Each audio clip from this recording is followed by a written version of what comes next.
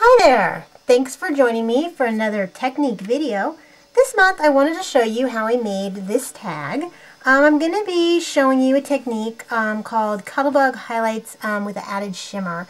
And I originally saw this done in the Technique Junkies October-November 2008 newsletter, and it was submitted by someone named Mary Ellen Harrison. So let's get started. The first thing you want to do is you want to cut out a tag shape. Any kind is fine. I'm using one from My Time Made Easy. It's an SVG. Anyways, I just wanted to show you how I put it into the folder. I lined it up. I'm using the Cuttlebug Happy Birthday folder, and I just went ahead and I lined it up so that you can see the words, like where the happy is here, like that. And you just go ahead and you run it through your Cuttlebug as usual, and you will come out with that. So the next thing you want to do is you want to take a white pigment ink, make sure it's a pigment ink, and a brayer, and you want to ink up your brayer with the pigment ink, and ink it up really good so you get good coverage. And then you're going to go ahead and brayer over your tag. And you're going to want to use a dark colored cardstock when you do this. As you can see, I'm using black. And just go ahead and brayer on that white really good. You can go back and do it again so you get good even coverage. Just like that.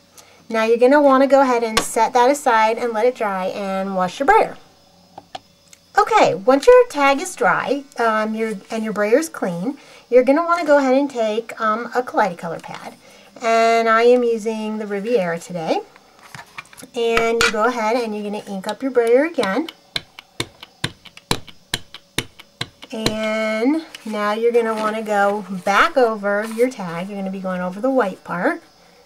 And as you can see, I have now added the color on top of the white, and it's made it really pop so that you can see the black on the bottom, but now the color will show through. Just like that. Really simple and easy, and produces a great effect. Now you could just stop here if you wanted to, but I like to add a little twist to mine, where I like to take some pearlescent chalks, and I'm using these from Pebbles. I hope they still make them. I've got mine a long time ago. Anyways, you go ahead and you're going to take a color, just match up with what you've brayered on. So I'm going to take a purple, and I'm just using this little alligator clip thing that comes with it and this little cotton ball, and just go over your purples. As you can see, you've got purples here. And this chalk has this added shimmer in it, and it just really makes it pop out. Just gives it a great sparkle. Now I'm going to go ahead in with the blue, and I'm going to do the same thing here with the blues. Just like this. Just go over it here. Let me get a little bit closer so you guys can hopefully pick up, see the shimmer come out. Hopefully you guys can see this shimmer now. And just run your little guy. And this tool is really good for getting into like the little parts and stuff. Just like that. Okay, now I'm going to pick up a little bit of pink. And I'm just going to kind of go pink over here instead of green. I kind of like the pink to add some pink to it. And I'm just going to do the same thing up in here. Just add some pink. And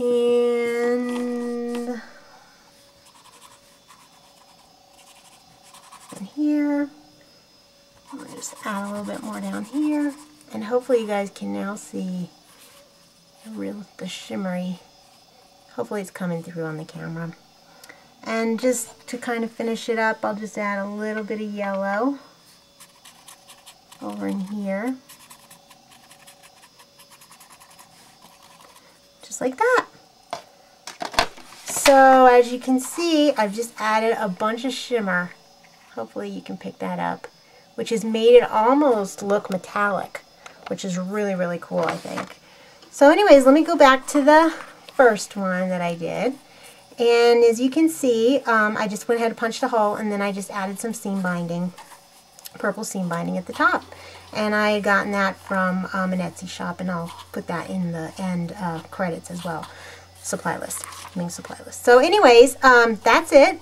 Super simple, easy technique with a great effect, I think. If you give it a try, I'd love to see what you do. So send me a link if you have any questions. Feel free to ask. And once again, thanks for stopping by.